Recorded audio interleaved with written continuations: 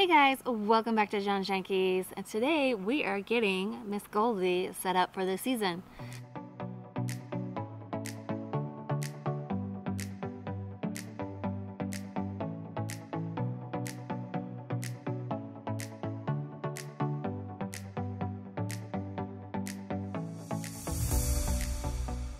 It is a much needed thing with Jesse being out of school and doing the whole quarantine thing. He has been literally ripping our house apart. He's got our deck ripped apart. He has decided to get the stucco redone on our house. We've had new windows put in. So yeah, he's a little, what am I thinking of? Cooped up, to say the least. So this is a much needed thing to get the trailer ready to get gone for the weekend and out of here.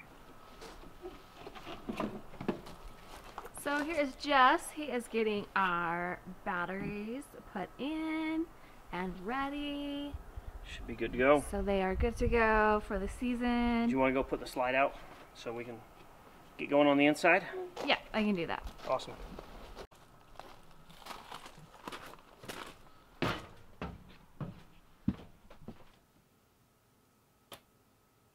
Anything? Are you pushing the right button? Yeah, I'm pushing the right button. Alright, let me try something. Slide out. Let me make sure I have my switch on. Okay, try it again.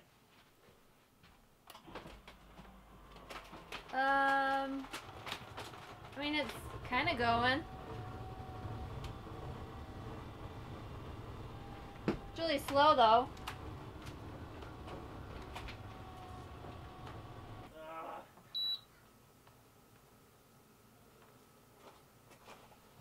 Well, that doesn't make any sense. I had those batteries on the charger all winter. Okay. Well, guess we need new batteries. New batteries? Yep. You sure? They've been on the charger. I mean, I guess, yeah. They've been on the charger. Yeah, I don't know. Alright.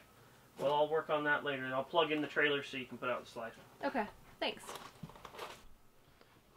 Alright, it's plugged in. Should be working. Aha! Oh! Whoa! Just like that. Alright, well, we'll add batteries to the list of things to check on tomorrow, but we can get through the rest of it tonight.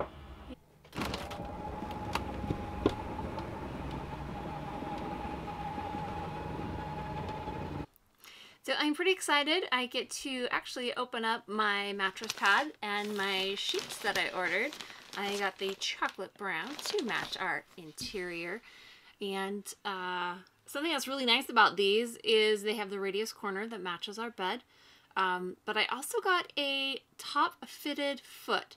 So my top sheet has the elastic on the bottom, which will stay tucked in because we don't have a footboard to hold them on very good, and Jesse sleeps like an alligator, so hopefully the sheets will stay on better and I won't have to use the silly elastic straps to keep the bottom sheet on and all of that. So I'm pretty excited to throw these on our new mattress. I have the water hooked up and turned on. Before you turn on your water, always make sure to go through and make sure all your taps are closed. A lot of us leave those open in the winter so airflow and it doesn't freeze and stuff like that. But if you forget to shut those off, then you're out there with the hose on, flooding your sink. So we've done that many a times. So I have everything closed off. I'm just going to run some water through everything before I get the hot water heater going up, because I don't want any of the antifreeze going into the hot water heater.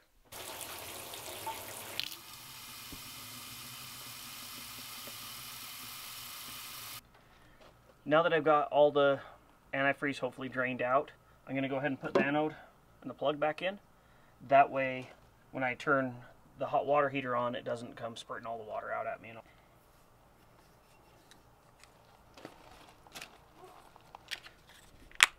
A little bit of tape. Now let's put it back in.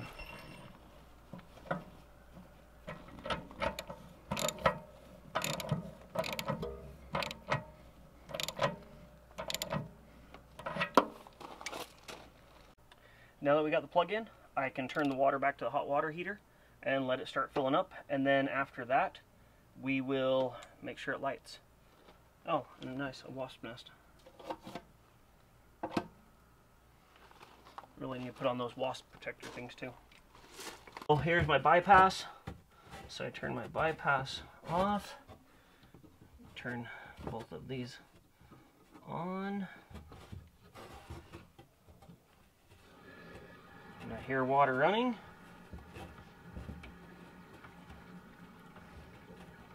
All right, let's go out and see what's going on out there. We have the vent opened on the water heater. You can hear it filling up. No leaking as of yet, so we'll let that just fill up and we'll continue on. Next thing, the fridge.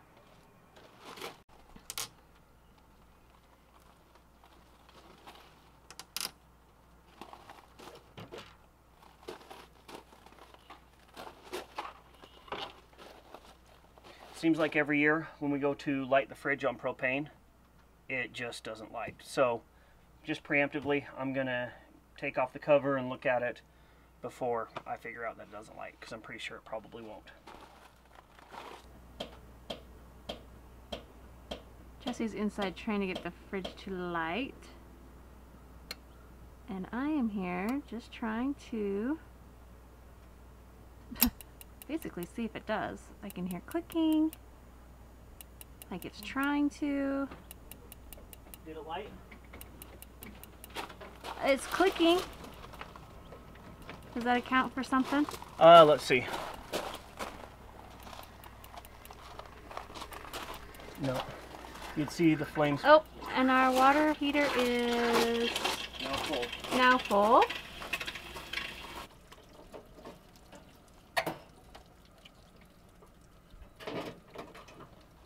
Okay. So this is not lit yet. I'm going to try it one more time, and if it doesn't work, I'm going to take this off and clean the igniter. All right, take two, guys.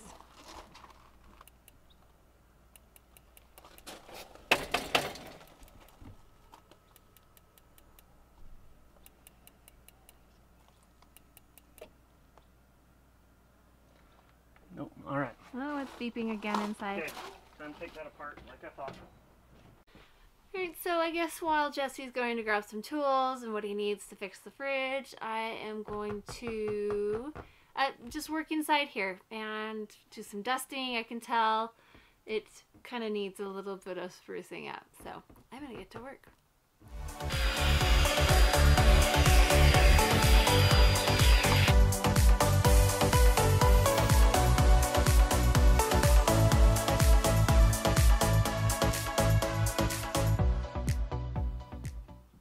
Alright, so hopefully that's focused enough, but got a little cover off. Clean the soot and stuff down on this little burner right here. I don't know why, it just builds up like a little deposits on it or whatever, and it just won't light, usually the first time of the year. So now I'll have Kara fire up the fridge and see if we can get this going. Hey hon, will you try the fridge again? Yeah, you just press on.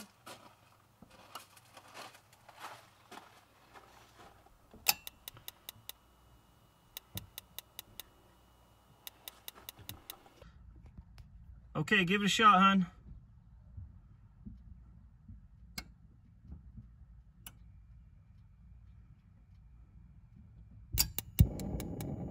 And we got flame for the refrigerator. So now we'll let that run for a little while just to make sure it's good and cleaned off. Gets all the dust blown out of it, all that sort of stuff. Took a little bit more this time. Actually, I have to get out the sandpaper and clean it off a little bit more. So, but if your fridge ever won't light on propane, that is probably the reason. Now to see if the water heater lights. Yeah, go ahead and hit that water heater, hun.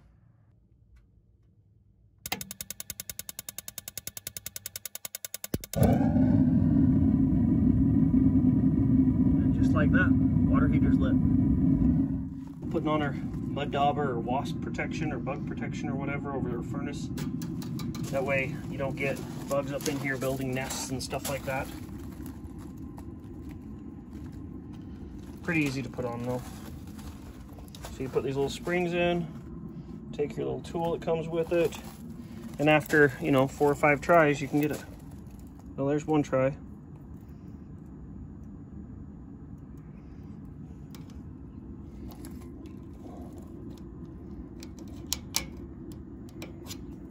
There's 2 tries.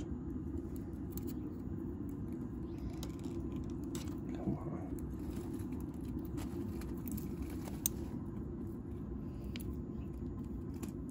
3 tries.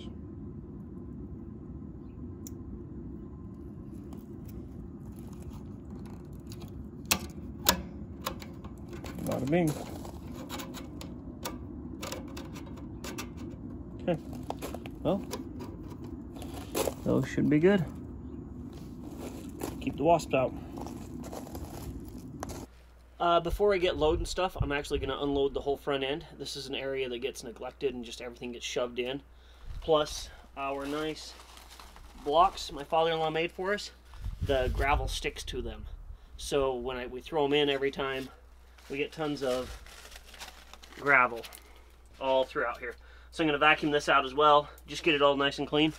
So that way when we can go somewhere, it's ready to go.